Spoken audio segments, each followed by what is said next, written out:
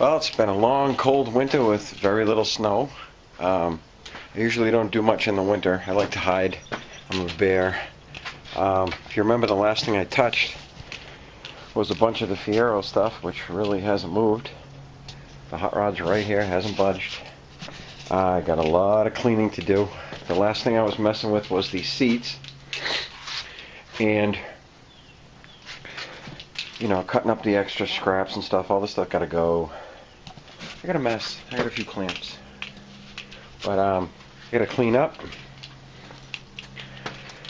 And, this stuff out there, I did probably 3 or 4 brake jobs too. There's rotors on the ground and stuff.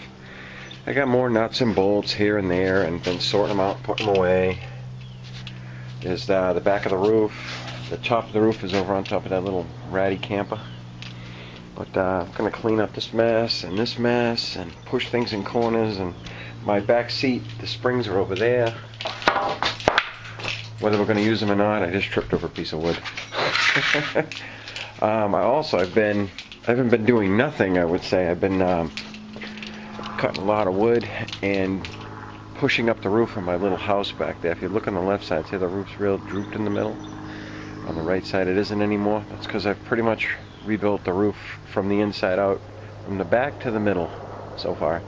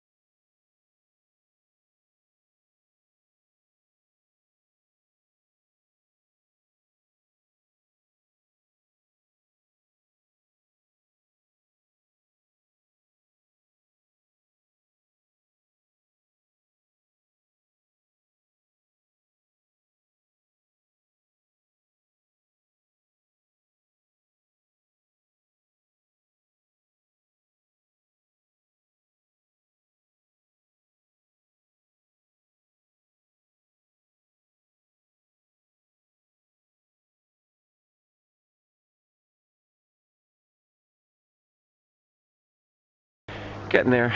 That house is 60 years old. It was once the size of this little garage, 16 by 20.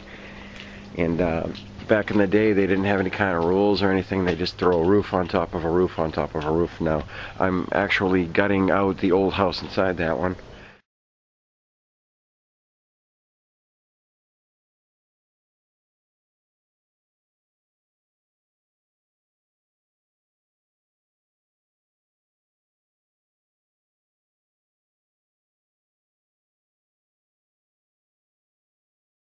And throwing it out and putting all new beams and supports and raised ceilings and maybe a skylight, we'll see. But here's my steel. Here's my wood. So I'm gonna clean. Bench is a mess. Stuff everywhere. But I think we'll push her outside. Make a lot of room. I think the battery's dead too, so she ain't going far. Yeah, we're gonna push her outside.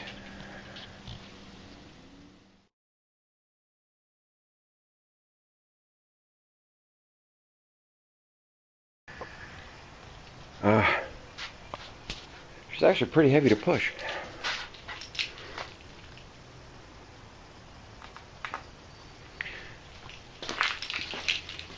Oh, the leaves blowing in. The hell is this shit?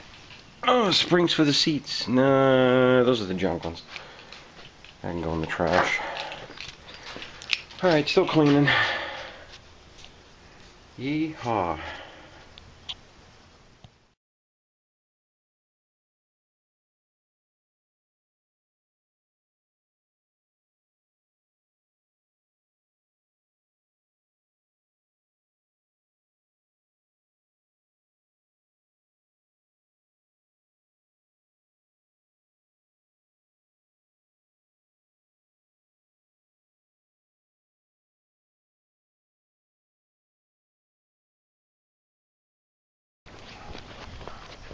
I cleaned a little bit, pushed the car outside the day after. Still messing with this. My chop saw. Hank's chop saw.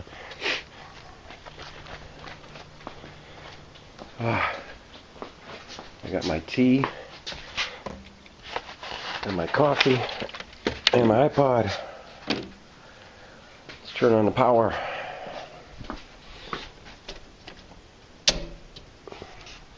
Bling.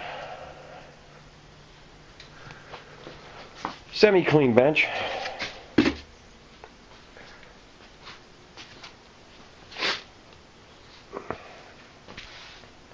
Junk, junk, junk, junk, junk. Look at the mess. Oh, I got some, these are LED tail lights.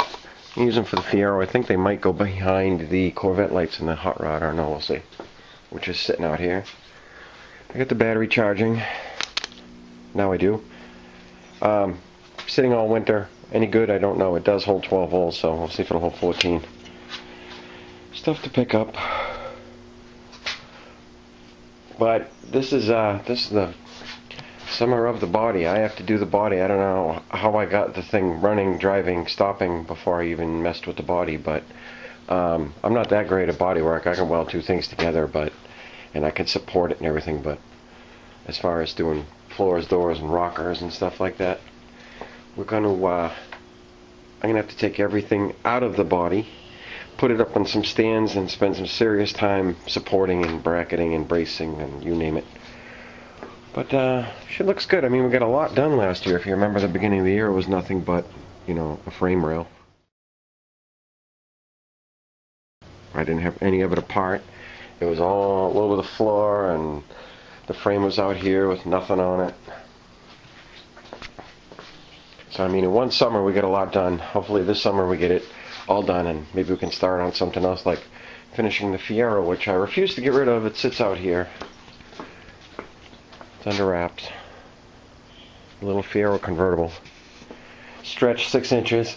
And we got the Honda chopper, which is up here. The rims are up here, nice and safe. The engine's all wrapped up over here.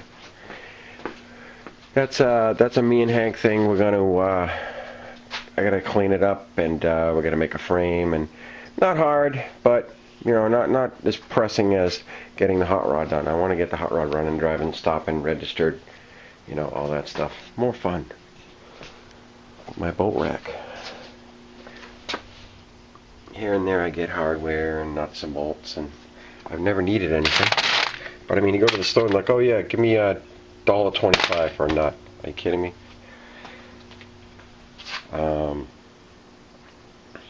Work throughout this machine. It came in bolted down. Like 400 of these things. There's 7/16s. 400 of them. They want to throw them out. They keep like 6. I kept a good pocket full. Dad brings me nuts and bolts and stuff like that. Dad brought me drill bits. Now, I had a couple drill bits. My father gave me a case full when he changed jobs. They ended up in his toolbox. This thing has got to be 300 pounds in itself. I can't even open the drawer. I found these. I pull over on the highway. My wife goes, "What are you doing?" I jump out of the Jeep and I run across the street, and these are laying on the side of the road. That's like 40, 50 bucks. I get back in the car. She says, "You're crazy." I know. That's from Dad. So, what else? I'm going to make a list of people of the ones that I watch on YouTube. Richard Peak is one, of course. Everybody watches Richard Peak. Surma 555 with his bus and all the little repairs that his son does, and welding and things like that. Yeah, I watch that stuff. Oh, I can't think of his name now. It's hard to remember the names when you get out here behind the camera. Or in front of the camera. One Lonely Farmer. Awesome videos. Check my iPod.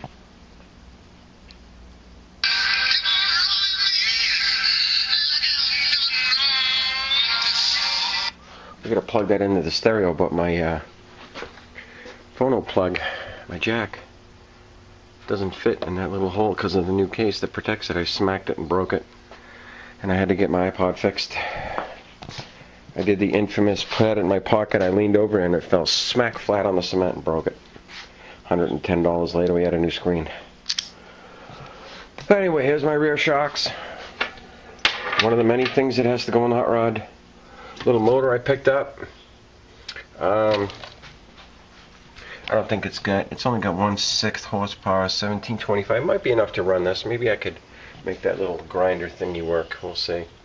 Big aluminum thing I got from the junkyard. This is actually an air dryer off of an old Mack truck.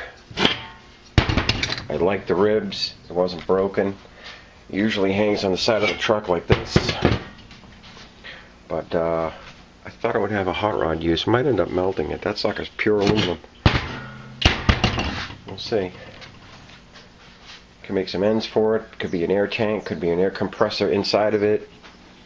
I don't know. It's just cool. And I haven't gotten rid of it, so.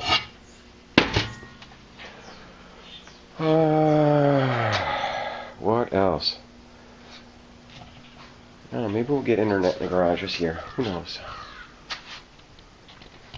We don't want internet because out here it'd just get in your way. You won't get anything done. I have a few grinders. Well, here's to the next 100 videos. And thanks to all my followers. I'm back. Have a good day.